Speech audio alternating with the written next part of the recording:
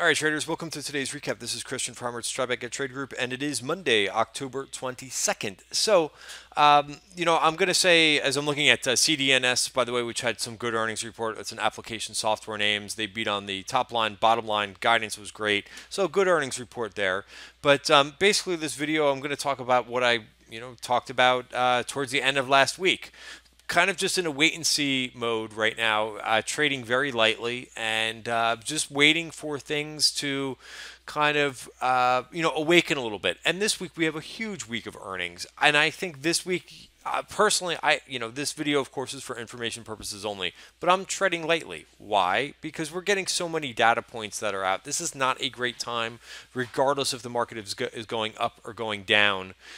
This is not a great time to put on swing trades, multi-day trades. Right now we're just not getting much follow through to the downside or to the upside.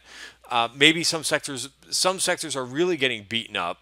Some areas that are weak of the market, and some of the stronger areas are just kind of flip-flopping from day to day. So that's not really a great time to trade. And this is all things that we've talked about for the last couple days. So it's kind of just stay the course and wait till we get through to the end of this week, and we get through more uh, big earnings reports, and then I can kind of see which names I want to buy after they report earnings.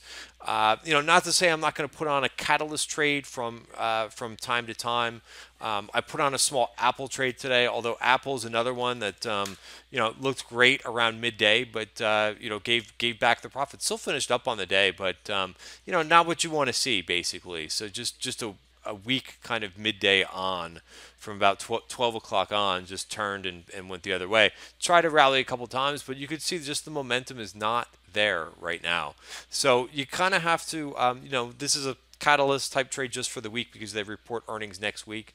But you just kind of want to, try not to force too many trades just because you're not doing anything. I know sometimes, if you're in the Tribeca Trade Group room, and or if you're an active trader, it's not easy to just stay patient and just wait for better setups and to maybe scalp for some overnight trades. A couple traders in the room played BABA from yesterday, which was really nice. I'm going to talk a little bit about China, which is now up 7%. So this is good. I mean, it really, I don't think got the right press coverage today, but they announced stimulus, and I didn't see that really being covered very much.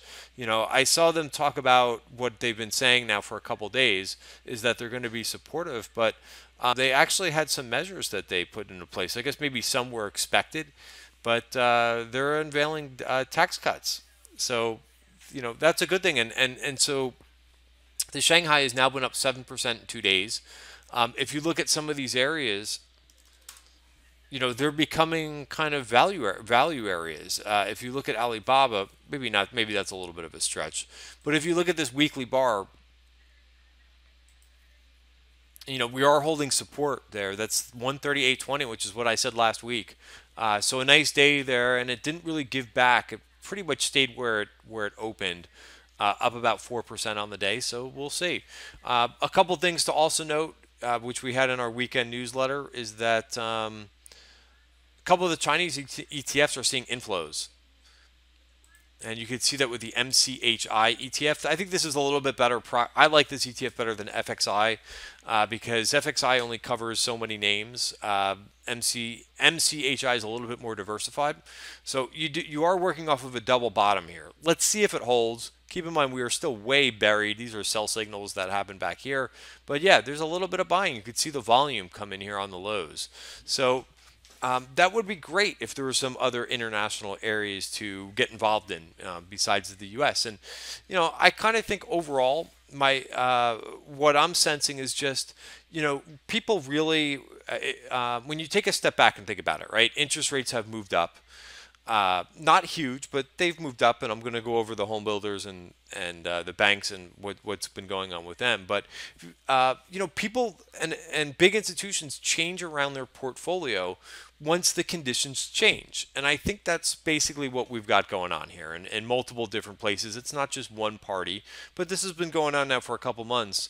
But I think it's accelerated a little bit the last 2 weeks. So it's a little bit of my explanation is that as market conditions change, I don't think it necessarily means people are exiting, completely exiting the equities. There's just changing around their portfolio. Maybe they don't want as much exposure to equities right now, and maybe they don't want as much exposure to growth right now. So, I've been detailing some other areas of the market which I think are that investors may go into. I still like the Walmart chart. I did start a trade in this one. Walmart doesn't report for a while, but I think it's forming a cup and handle. Still needs to get going a little bit higher for that to be confirmed, but it's basically right there. So that's Walmart was flat today. I guess you could call that a little bit of outperformance. So let me go into a couple of the problem areas of the market. I'll start with the KRE. Notice where we're getting to in the regional banking ETF, bottom of value on the weekly chart. So also, if you look at this on the daily chart, this is really getting oversold. Again, it doesn't mean that there's going to be a trend reversal, but it probably is due for a bounce. I was hoping that this version point of control down here would be taken out today. It was not. So may go down lower tomorrow, and then may be up for a bounce. One of the things that I noticed was there's definitely some liquidating going on in a couple of the ETFs. You may not be familiar with this ETF, but it's called VFH. This is the Vanguard, so it's very similar to XLF. But look at the volume that happened today in this thing. Well, there's two ETFs. There's another one that's called KBWB, traded about 5 times normal volumes, mostly in the beginning of the day. So liquidation in this is the old BKX index that you might be familiar with. It's the money center banks, so larger banks. And then if you look at VFH, which is Vanguard Financials, and the reason why these are used a lot of times is because the expense ratio is lower, so they're more long only product. But look at the volume here. So this thing traded 8 times normal volumes today. So there's definitely a shift out of financials that was taking place today. The other area that looks atrocious is home builders, which we were talking about. We had a nice conversation about this in the trading room, and that's really what we try to do is to kind of have a discussion about hey, is this thing really getting oversold? Is there any value in this group yet? I'm looking at, for the home builders, keep in mind, I think Pulte reports tomorrow morning, but there is a version point of control. I think that needs to be taken out. But yeah, I mean, these things are getting really oversold. So they might be ripe for a bounce. I think one more day for ITB, for me anyway. If I'm wrong, I'm wrong. But one more day in ITB and KRE could set up for a bounce trade, not a swing trade, but just a bounce trade, as these things are really have been moving down quickly to the downside. So this is not bullish to see these things go down. I mean, you could debate what's been going on with the home builders. Obviously, rates have been rising. I think prices are still sticky. Sellers are reluctant to drop their prices. I always go back to, and this is my own personal argument, is that the generation that should be buying houses, the millennials, are they buying a lot of houses? It doesn't seem like they're that interested in home ownership as maybe some of the prior generations have been. So I don't know. That's my take. You can have conversation with some millennials and see if that's something that they are interested as previous, people in their 20s and 30s. I don't know. I don't know if that's if that's part of the problem here. But clearly, this is a major breakdown. Price will be all the way back to, I guess, beginning 2017 levels. It's taken out this whole rally. So I mentioned KRE has some support down there on the weekly chart. ITB also has that coming as well. So this has really been accelerating to the downside, but you've got some decent support that's coming in here. Another area that did come back a little bit from the lows was the biotech ETF.